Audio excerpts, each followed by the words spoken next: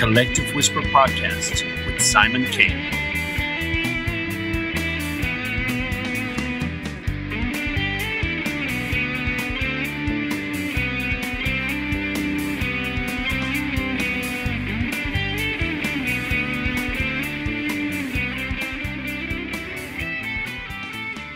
Hello, everybody, and welcome to this episode of the Collective Whisper podcast. I am your host, Simon K, and we're glad to have you along on board. We hope you're enjoying the guests so far. We love interesting people. We love talking to them. So hopefully there's somebody for you. This week, I'm going to talk to Eleanor Shanley. Eleanor Shanley is one of Ireland's most loved and respected vocalists. In her long and rich career, we have enjoyed Eleanor's many solo performances and recordings, in addition to her body of work from her wonderful collaborative projects, both recordings and live performances. A beautiful career in itself with Danann marked Eleanor's baptism to her professional career, her fondly remembered period working with good friend and Irish icon Ronnie Drew, Mike Hanrahan, and her work with Donal Lunny. Garadice and longtime friend and leading classical guitarist John Feeley are just a few names from many. Across her collective projects, Eleanor Shanley has truly spread her wings and enjoyed mixing up the sounds within the folk and traditional music genres. And on her most recent album, Canción de Amor, with John Feeley, we also get to enjoy some beautiful classical arrangements. Renowned for her unique interpretation of Irish and root songs, Eleanor has been at the top of her profession since joining Danann, and in addition to a number of collaborative projects since, Eleanor has recorded many solo albums including Desert Heart, A Place of My Own,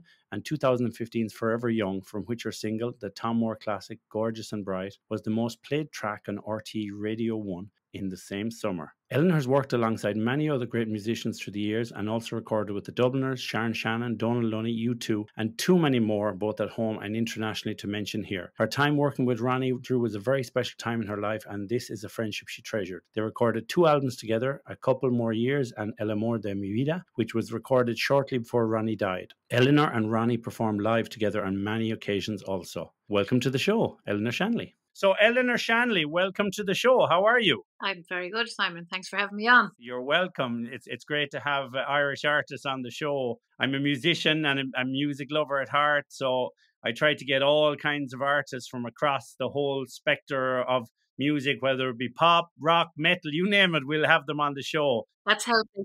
Because I think everybody has something to give, and you've given a lot to Irish music over the last few years. Well, I've been at it a long time, so hopefully I've given something. I'm 34 years in the business now. Wow. Yeah, they don't really give out gold watches or anything for that length of time in the music business. But, I mean, there are accolades and stuff, but you kind of have to work hard nonetheless, don't you? You do have to work hard. But, you know, I worked in an office for many years and nobody ever kind of applauded when I finished the day's work. But, you know, when you're in this business, you finish your concert, everybody gives you a round of applause. So that's accolade enough for me. For you, do you feel that the music business has changed a lot now? Oh, jeepers, yes, it has. I mean, when I started with Danann all those years ago, the first album I made was on vinyl. There were no CDs at that stage.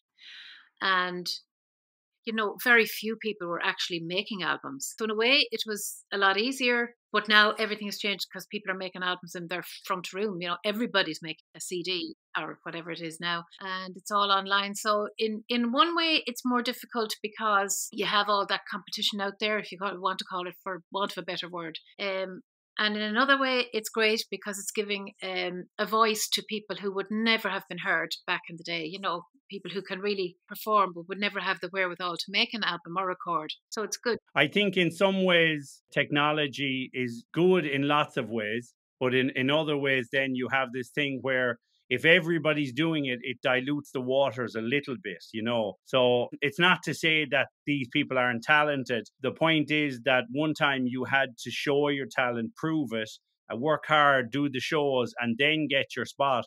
But nowadays, sometimes the hardworking musicians can put in all the time and then see somebody else make it who, as you said, is in their front room and hasn't put in the work, but maybe is discovered. Absolutely. And that's all these reality shows, competitions, you know, people who become a star overnight. Yeah, I always think that's hard to take for musicians because what happens is, you know, you put in years and years of work and let's say you see these talent shows, and for a lot of people, they say, oh, they say to musicians, would you go on that talent show or would you do this? And they're like saying, no, I wouldn't do that kind of thing. So the point is that it's hard. It's hard to know which avenue to go down all the time, you know.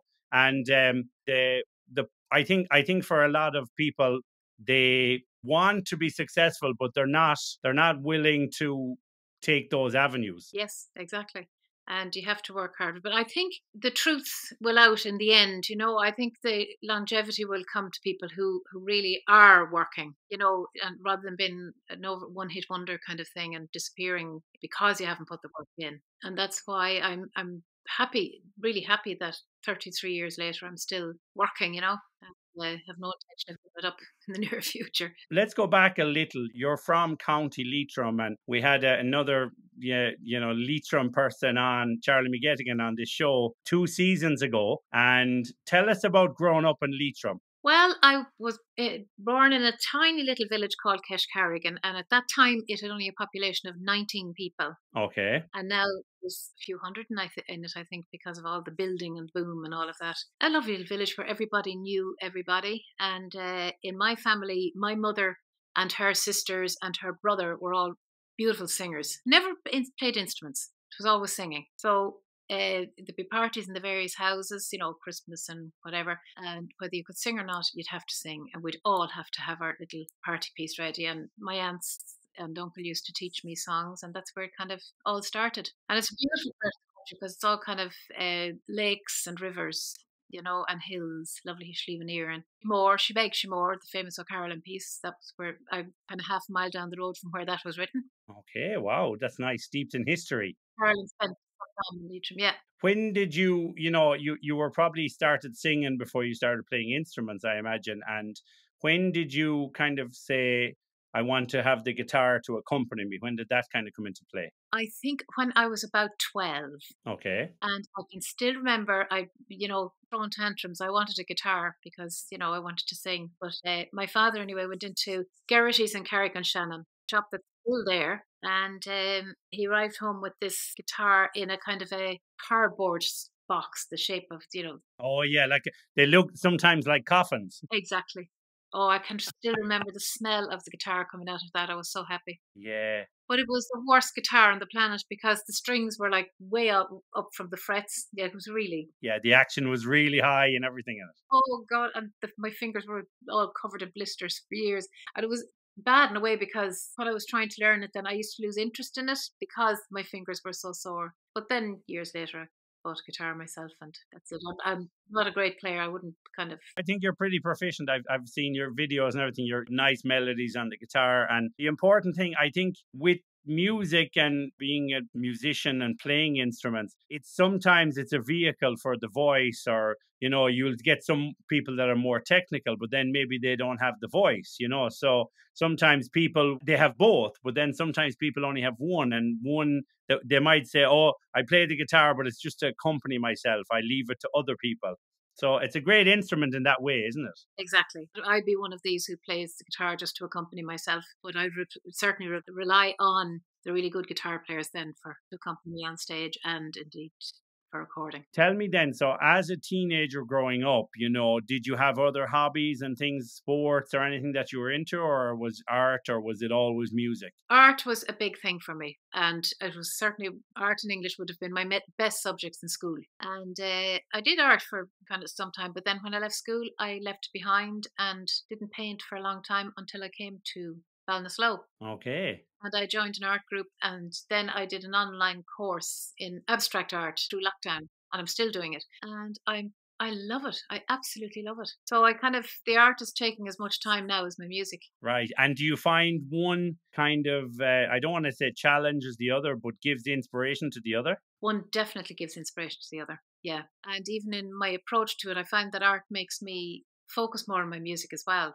For some reason, it's kind of motivates me to do things. When you're in the middle of, let's say, an art session, do you kind of get ideas for music and inspiration? Has it opened a new channel, shall I say, for music? In a way, I think it has, because you can be doing the same musical thing for a long time, and it's good to have that something else in the creative mind to focus on too, and one helps the other along at the moment anyway. Yeah, that's good. Yeah, and they're kind of deeply intertwined sometimes. Different arts. We can look at Yeah. poetry and look at song and say, okay, they're Yes. very heavily connected. And you can some famous poems, Raglan Road, have been turned into beautiful songs. But sometimes with art as well, there's great inspiration, and whether it be the art of a movie or a play or a picture or a painting that have inspired people to write something because maybe they see something in it and then it makes them think, okay, there's a story there, isn't there? Yeah, absolutely.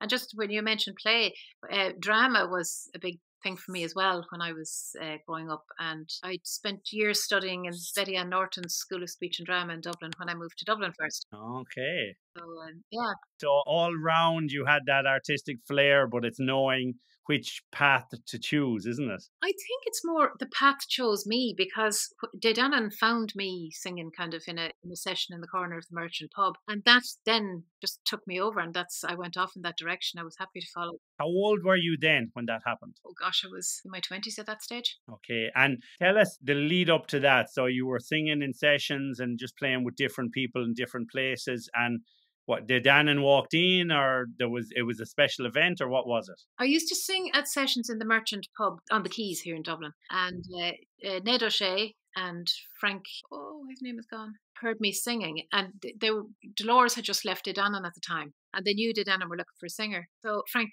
Cooney was his name actually, and they've both passed on. But Frank, I remember he met me, and he had one of those cassette recorders, and he recorded me singing a song on the cassette recorder, and then he sent it down to Alec Finn and Frankie Gavin of Danann. And a couple of weeks later, I went down and met them in Galway. And 2 weeks later, I was off to Finland, Sweden, and Wales with them. Wow. It was that sudden. And you said you used to work in an office. So at that time, you were working in an office. Yeah, oh, big change because I was working in what was Foss and Bagot Street, Anco. It was at that time. And I came back and I knew I was going. That was it. So gave up the permanent pensionable job to head off. It's hard, isn't it? Because I think, musicians at their core sometimes would give up everything for the dream or everything for that life and for it to be successful.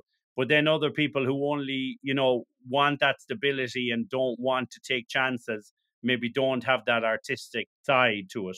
So it's a hard choice sometimes, isn't it? It is a hard choice. And I think for some people as well, I mean, if you have family, if you have children, hadn't children at that time and still don't have children. So in a way, it was easier for me to choose to go and kind of live, because you're not getting a wage at the end of the week. That's one thing. Like when I was in the permanent job, you always knew you had your wage coming in at the end of the week. This is so much more. You wouldn't need to be going into the music business for money. So when you went off and you were doing that tour, okay, and you were, like you said, Sweden, Finland, Wales, so that was like a big culture shock to you, no? Oh, absolutely. Totally. In every way.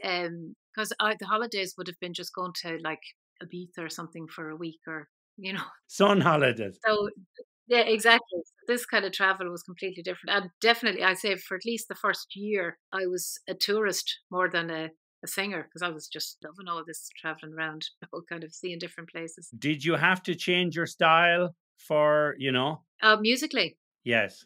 Well, I was always a fan of Danann, so I would have sung songs like Sweet Forget Me Not and Nadine and songs like that in those days. So not really. And I brought my own songs to it then, kind of the one you mentioned there, Raglan Road and songs like that, It's very much my style because my mother and like her, as I said, her sister, that it would have been traditional songs they would be handing down anyway. So Yeah. it would be folk and traditional I was doing. I love country music as well. That time when you were like attempting to leave, did you have some people saying to you, oh, go for it, and other people maybe saying, oh, geez, don't give up the job? I'm sure you had people on both sides of the fence, no? Do you know something? Not one person said to me, don't do it, including my family, including my parents. Really? They were completely on side and they knew that's what I wanted to do. Okay, that's good. And I suppose also the Danann were at a good kind of level in the music business at that time. So it was everyone, even people I worked with in Anqua, like the Director General at the time, Jerry Kelly, said, if you don't take this opportunity, you're madder than I ever thought you were. And Anco, that when you just mentioned an Anco there, I do explain it to people sometimes because when I was like 15, I did a carpentry apprenticeship and I had to go to Anco.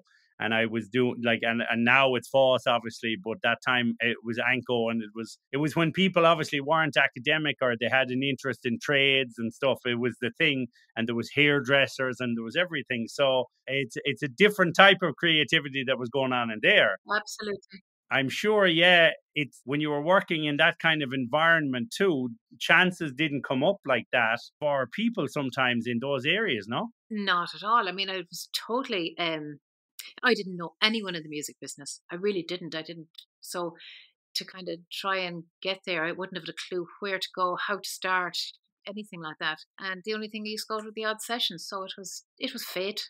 It really was fate. Was it something then as well that when you left and you were also going working with people that you hadn't known before, so they were all kind of strangers, was that a bit daunting? It was because you're just like going off for a few weeks with total strangers. I'd only met them maybe once or twice before I went away with them, and I didn't know. But actually, I settled in very quickly, and I like people, and I've always liked meeting new people anyway. So that part was easy enough. But for quite a while, I was the only girl in the band as well. But then Caroline Lavelle, the cellist, she was in the band for some time with me, and that was great. It was nice to have her. Okay, okay. So when you went on tour then, that lifestyle, was it like hotels and B&Bs and all of this and playing in different towns? Hotels and playing in different towns and going to the States and, traveling like at 4 o'clock in the morning from gig to gig in the States and in the snow and all that kind of thing.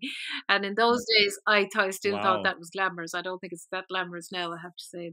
It's But it's exciting. It was exciting, wasn't it? Yes, it's exciting. And I was young and just thrilled to be seeing new places and meeting all these people. It was great. And how did your, like your craft for singing? Because the thing about it is, when anybody takes over from somebody else, and especially with Dolores Kane and everything, it's quite difficult because you're thinking to yourself, will I emulate their singing? Will I do my own singing? Will I have a mixture of both? And that's a quite a difficult, isn't it? It is, but I very much did my own thing, and the lads in the band, that's what they wanted as well. And sometimes in a band like that, when you go abroad, people don't really know who the singers. They couldn't name the singers or musicians in certain places, so they don't really know if they've changed singer or not. They know the band by a name. But that was kind of comforting in a way because I didn't. Well, I'm a huge fan of Dolores Kane's to this day, so I wouldn't even think of trying to emulate her or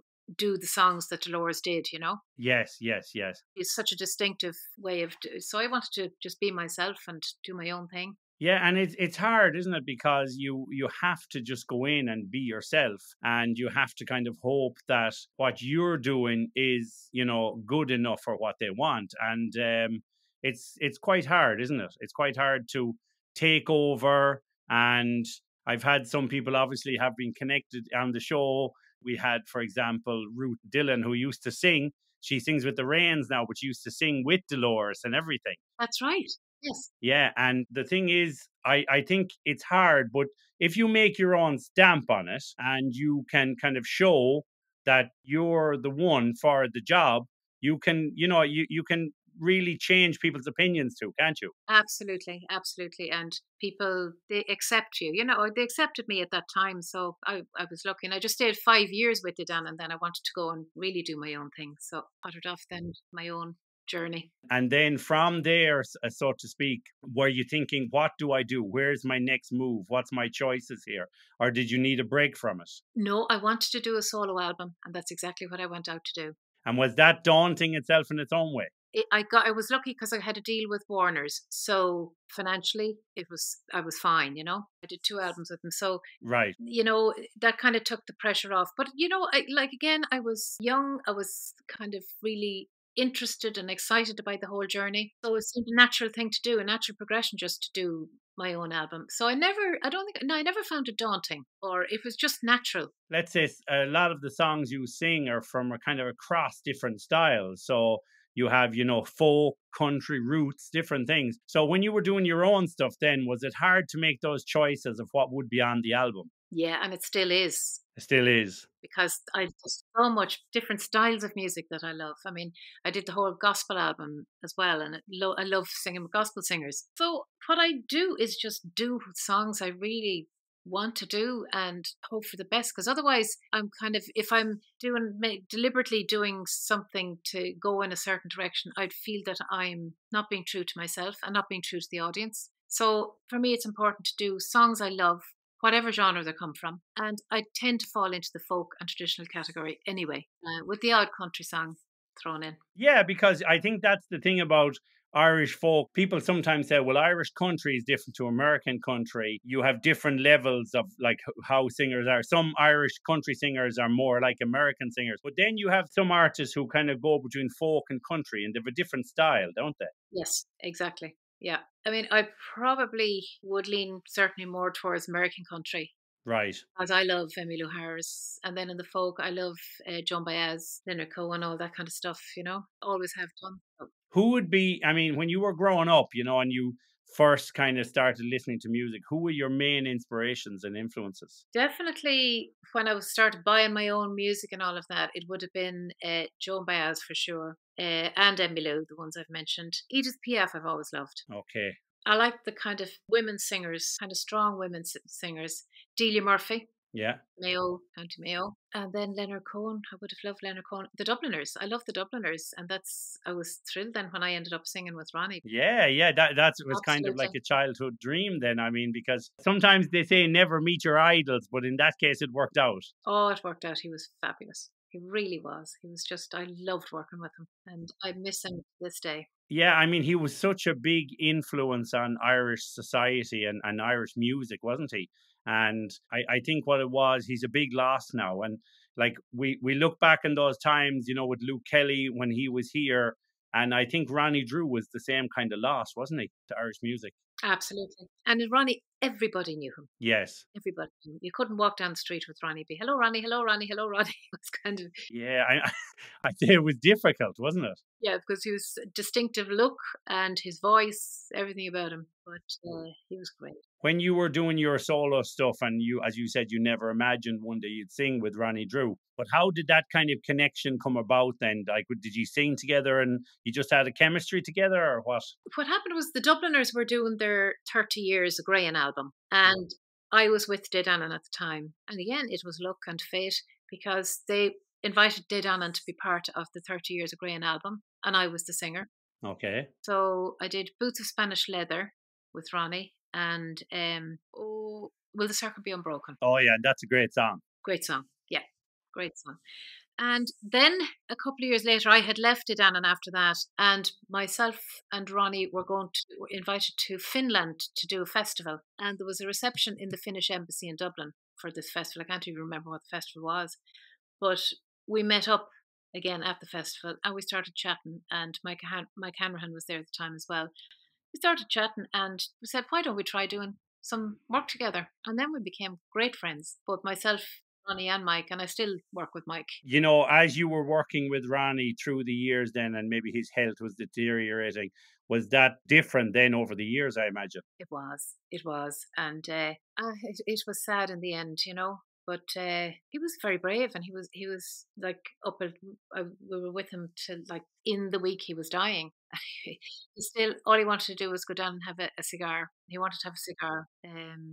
The very thing that killed him, really. Yeah, well, I suppose it's like, you know, it's when a smoker sometimes they say, well, look, it's done this to me now, but I want to enjoy it because I always enjoyed it, isn't it? It might have, you know, I always remember that story when George Best got the liver transplant, and the first thing when he got out of hospital, he wanted to go to the pub because they kind of have this idea, okay, you can't change that about me. You can change the internal parts or fix me up, but you're not going to change that about me. Yes, yeah, and that must have been the way it was with Ronnie. Yeah, it was too late to change at that time, but Too late, yeah. and even singing with Ronnie creatively, I loved the creative side of it because he was very professional. We'd rehearse everything over and over and over and over again, even stage moves, because he loved acting. He wanted to be an actor, yeah, more than a singer. He'd want to go over everything thoroughly. Absolutely, and even the walk on, walk off stage, you know. Wow. Yeah. Was that something, had you seen that with other performers or that were kind of like theatre like? No. No, absolutely not. Not nothing like that. That was just kind of go on, do your concert, take your bow, go off. But everything with Ronnie was the introductions to the songs. We rehearsed. We had scripted them. We rehearsed them. Everything like that. So there were those, and he made it look kind of natural, you know. When you start working with somebody like that and they have their own kind of way of doing stuff, and you bring songs to the table and you have them in your own keys and stuff, did you find then when you're with this kind of artist, you're like, okay, I better do everything to kind of please them? And was that kind of difficult, or did you kind of find your own ground where you stood your ground? We utterly both respected each other and respected each other's, yeah, because we had our keys were so different. Yeah, I can imagine. Yeah. Like he was one end and I'm the other end. But again, that was the thing we worked on together to either harmonize or, you know, move around the keys, but was out of total respect for each other. So that it was never an issue. It was fun actually. Yeah, because it's a big difference in your ranges, and I mean sometimes with the lower voices and the higher voices, you can get great harmonies and everything, but it's you have to work on it, don't you, as well? 100%, yes. Yeah, yeah, it's a lot of work, and but it's a lovely thing. It's a lovely thing. It took a lot, and Ronnie was very open to ideas and new music. You know, we were doing songs by the Eels and things like that, and he wouldn't bat an eyelid at doing things like that. He just, He had that openness with his singing and everything. yeah, and a sense of adventure in his music. Yes, yes. Tell us, you've recorded with so many artists, Sharon Shannon, Eddie Reader, Tommy Fleming. And so, a song I know that, is you do wonderfully. And I think you might sing it for us, The Galway to Graceland and everything. Tell us about like working with some of those artists and then them rubbing off on you in your own performances. Well, I've always loved collaborating, and I still do. I really love it because, again, I find it creatively really interesting. And working with people like Sharon, and Sharon and I are great friends, you know. It's great, and we've great fun apart from anything else, kind of doing stuff together. Eddie Reader, of course, wonderful. That was on my Eleanor Shanley and Friends album, and which Colin Hind, I don't know if you knew him, he used to run the Celtic Connection Festival in Glasgow. And I remember we were good pals, and I rang him, was telling us doing an album called Eleanor Shanley and Friends, and he says, "Oh, that'll be a solo effort then." There was. We had loads of people. Actually, the other one that whose song I loved in that album was Ray Lynham. Oh, Ray Lynham, yeah.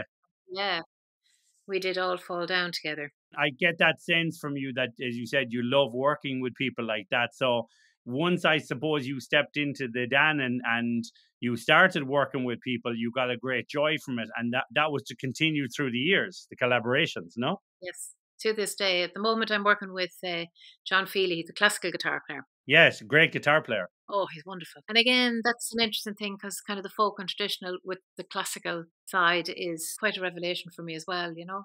The thing about it is when you look at even sometimes these players, like I was watching the other night, Dominic Miller, he's Sting's guitarist. He has that kind of classical background, but then obviously putting it into pop and contemporary music, and then you see him playing jazz with it and stuff. These guitar players, they have that phenomenal talent and they can cross over into any genre, within reason. And sometimes like that, when you see them playing traditional or folk, it's great, isn't it?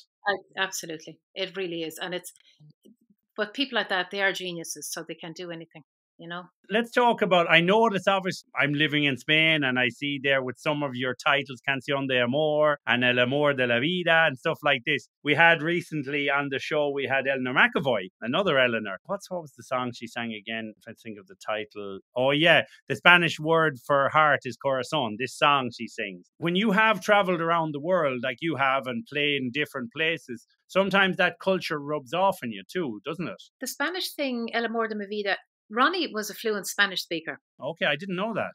He was. And to the point that he knew local dialects. Okay, wow.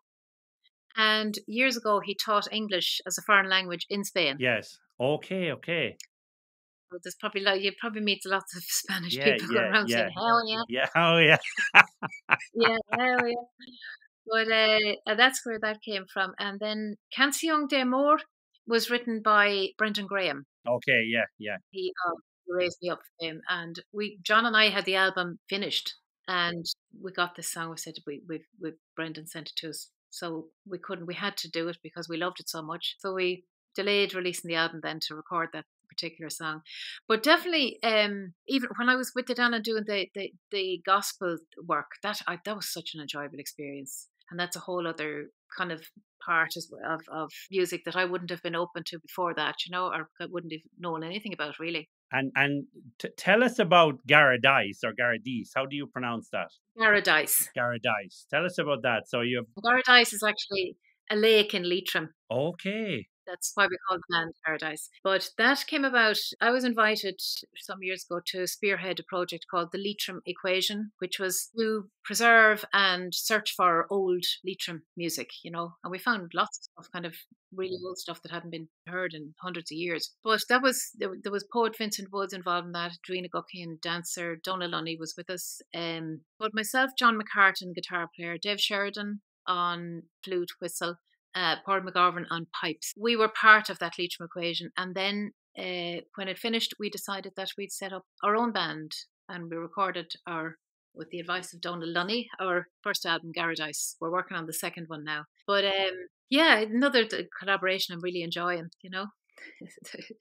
is the first album. It was more like of a local thing, wasn't it, too, that had, further reaches? Exactly. It was a local thing that just got feet. And in fact, we did a lovely concert in north of Spain just before lockdown. We had a wonderful time. Yeah. Do you find that, I noticed there when you were talking about the Danann and going to Finland and Sweden, was there a time there, when you were in your 20s and you were touring around, was there certain countries that you went to more often than others? Denmark would certainly be one of them. And the Danes seem to have taken me to their hearts big time. So I go to Denmark a couple of times a year now. And they're bringing me out to their festivals. Yeah, I love it.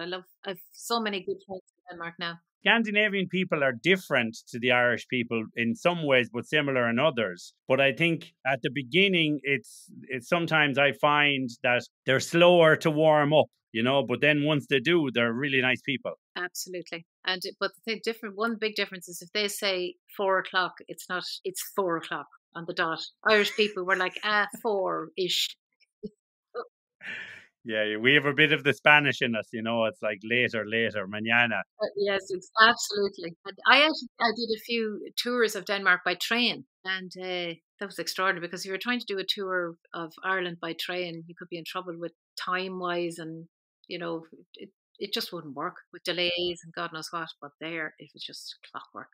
Yeah. So let's talk a little about the Canción de Amor, and I know you recorded in Aircourt in Galway, and so was that an album that you went into with kind of an idea of what you wanted to do, or did it change completely? And did you do a lot of kind of pre-planning or pre-production before you actually went to record? We did a lot of pre-planning and a lot of pre-production because John Feeley, I had met him once about 27 years ago when I was touring with Danann. I met him in a train station in England. We were on tour and he was on tour, and he came over and introduced himself to us. And I hadn't met him since then until he was doing a concert here in Ballinasloe about 5 years ago. And I went to the concert and we struck up friendship, and a couple of people advised us that, said, why don't you two do something together, So we got together and we spent a long time researching songs, finding songs, and it took a long time to do the album because we did it in Meelick Church. John engineered it in the church, so we did the church. Thankfully, they were so kind to us in the church. The parish priest, he gave us the church with the only people that would be in. The odd time would be a couple of tourists would come into, because a very old church is the oldest church in use priory in use in Europe, and it's really beautiful. Oh wow, I didn't know that. Okay, yeah. So we searched for songs. Yeah, I'm looking actually at your thing. Yeah, it's 1414. Wow. Yeah, it's old. Yeah, it's really old. Was that something that added to the essence of the album, then the church? And yeah. It did, yeah, because it's very different recording in a church. It's a different energy, and I think in a way the songs, they're not spiritual songs, but they kind of felt more spiritual when we were doing it. It was a very spiritual experience doing the whole thing. The songs then, we rehearsed so many songs, and pretty much immediately if a song is not going to work, particularly when it's such a different energy. John's classical guitar playing and my folk and trad. Yeah, that's something I'm curious because, let's say a lot of Irish playing would be in dadgad or in D tuning and this stuff. And then, but the way, he's an amazing guitar player and he can adapt. But there's probably a point in some songs where you kind of go, oh, can we do that more of this way or do the other? So you have to really work out some things, don't you? And I would certainly left the guitar playing to him and the decisions on that to him. Yeah. Yeah. And it just, again, because I think we're true to ourselves, it gelled, Yes, yes. He wasn't trying to be something else, nor was I. It was a merging of styles, wasn't it? It was exactly, yeah. And then when it comes to bringing in, like you had lots of guest musicians on the album and stuff, when you bring in other musicians, do you kind of try and take them from both sides then or more from the traditional side and the folk side?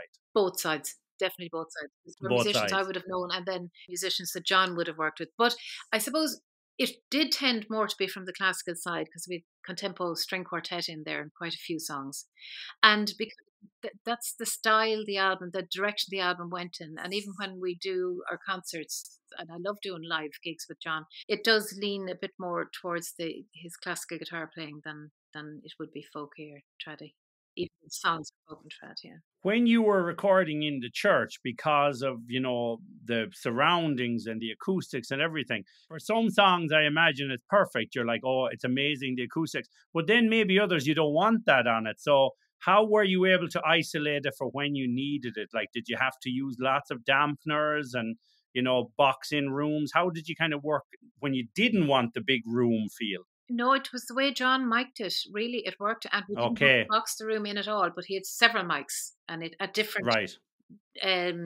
distances from, we were on the altar. So mics, he'd come very close to you and some right way back. Yeah, and I suppose it's a lot of discovery too, finding out what works where and so on, and experience because he has probably done this a lot before in that style. Exactly. But you can see how with some artists they might say we're looking for this kind of reverb hall effect and natural sound and we want to go to a cathedral or we want to go to a hall, some kind of and you go there. But then on the other songs, maybe you don't want that. And maybe it's harder to get rid of. So I can imagine when you're doing the whole album in the church, I could envisage that you might have problems with the acoustics being in the way sometimes. I think, as you said there, you're right to point out, John is so used, he only records in churches most of the time. He does very little studio recording. Right. Mainly because the guitar sounds better with that, the classical guitar sounds better with that church sound. Yes. But no, and the way he did it, the only song we did do in studio was Canción de Amor because we had been out of church at that stage. So we did that in Ventry Studios up in Knoll. Okay. And,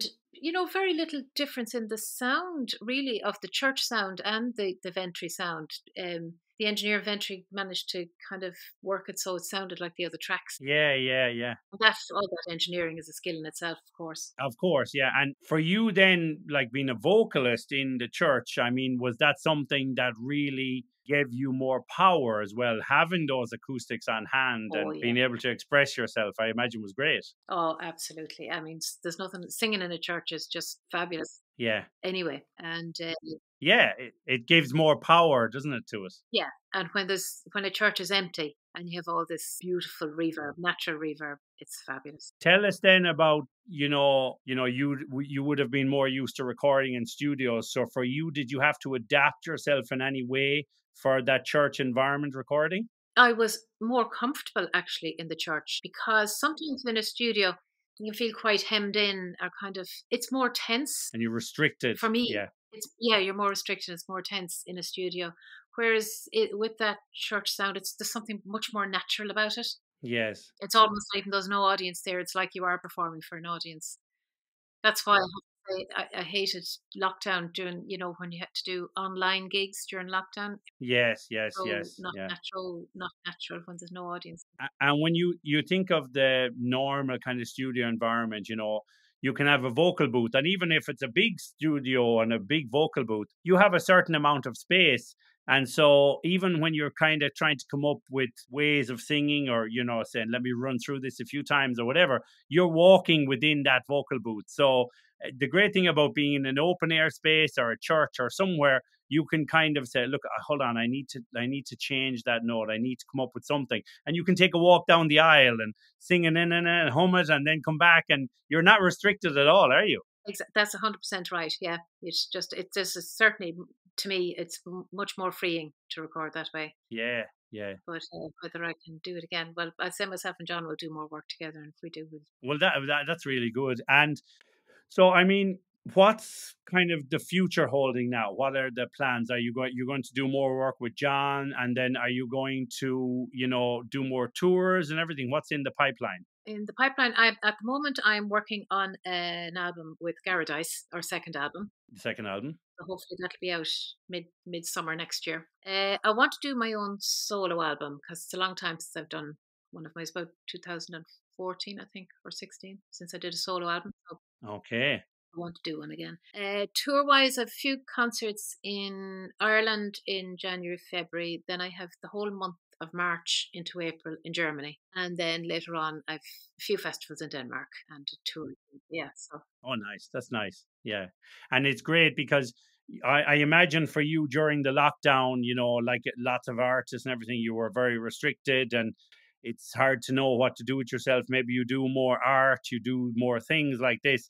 But now that we're out of it, and hopefully for good, there's a new sense of freedom, isn't there? Oh, absolutely. And it's just fantastic to see audiences back out again and happy and enjoy themselves. And well, here they're not wearing masks, which is great because that even the mask wearing was stifling for an audience, you know. Do you find that in some countries when you go now they're wearing masks? No, they're not. No, some audiences no. Okay. Yeah, that would be kind of sad too. I mean, you singing your heart out and it looks like you're singing to a team of immunologists or people with a serious viral illness. Exactly. And then I love people to sing along. So you can't know if they're singing along or not, you know, behind these masks. You can't even see their expression. Yes, exactly. You'll be like, is that woman in the front row crying or laughing? I don't know. Or is that a yawn? Is that a yawn? Yeah, that's the worst thing, you know? So I think, you know, the thing about it is the whole pandemic, it made us reevaluate things. And I know there's cliches in all of these things we say about the pandemic now, but I think in some ways it made us look at things, pick up new skills, made us look at the skills we have. Do we want to continue them? But I think the main thing, it's kind of like now, you know, whether Christmas coming up and all of these things, when people say, oh, I hate Christmas, but it gives us a chance to recharge the batteries. It gives us a chance to step back and look at things, take a little breather. So there was a long breather during the pandemic, but I think we got to reevaluate, didn't we? Oh, yeah. And I think it's a really important thing to reevaluate from time to time. And, you know, we got so lost in all the kind of commercial stuff. And then during the pandemic, you just realize you don't need all this. You don't need to be running all the time. You don't need to be in the car all the time or anything like that. It's just... No, you can kind of take it easier. So I'm going to let you go in a second, but I know you promised me you'd do a song, so I'm going to hold you to it. So what song are you going to sing for us? I'm going to do a song by a songwriter I adore, that's Richard Thompson. Yeah. And because I'm in Ballinasloe in Galway, I'll do Galway to Graceland. A lovely song. I love this song. Yeah, it's one of these songs that I really, really wish I'd written. You know, when he describes her flight, silver wings carried her over the sea. Yeah, it's beautiful lyrics, beautiful. Off you go. I'll give it a go, Simon. Oh, she dressed in the dark and she whispered amen. She was pretty and pink like a young girl again. 20 years married and she never thought twice. She sneaked out the door and walked into the night, and silver wings carried her over the sea, from the west coast of Ireland to West Tennessee, to be with her sweetheart Oh, she left everything, from Galway to Graceland to be with the king. She was humming Suspicion. It's the song she liked best. She had Elvis, I love you tattooed on her breast. When they landed in Memphis, while her heart beat so fast, she had dreamed for so long, now she'd see him at last. She was down by his graveside day after day. Come close and tight, they would pull her away to be with her sweetheart. Oh, she left everything, from Galway to Graceland to be with the king. They came in their thousands, from the whole human race, to pay the respects at his last resting place. But blindly she knelt there, and she told him her dream. And she thought that he answered, or that's how it seemed. Then they dragged her away, it was handcuffs this time. She said, my good man, are you out of your mind? Don't you know that we're married? See, I'm wearing his ring. I come from Galway to Graceland to be with the king. I come from Galway to Graceland to be with the king.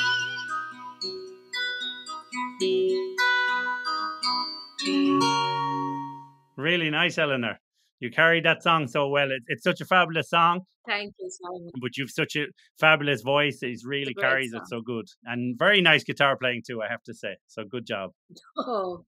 So listen, Eleanor, thank you very much for coming on the show. It's been a pleasure to talk to you. If you want to plug any shows or anything that you've coming up, feel free to tell the audience and we'll spread the word, you know. Well, it's been an absolute pleasure, Simon. You'll find shows on www.eleanorshanley.ie.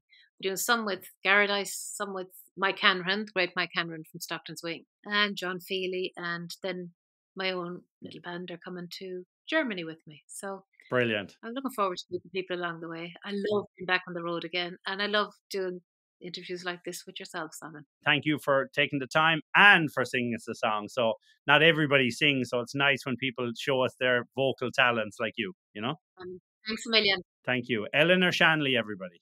Okay, thank you very much, Eleanor Shanley. It was a pleasure to talk to you and hear about your career and all the many people you've sung with and all the people you've performed over the years. Amazing. And such a great voice and some amazing songs. So we wish you the best of luck with the future. Look forward to hearing more great songs from you. Thank you very much for coming on the show. And thank you, the listeners, for listening to our podcast and making it more successful. So we're so delighted that people are passing on the message about the podcast, and we hope you're enjoying the guests. And until the next time, look after your friends, look after your family, take care of the people you love. My name is Simon Kay. This is the Collective Whisper podcast. Bye-bye.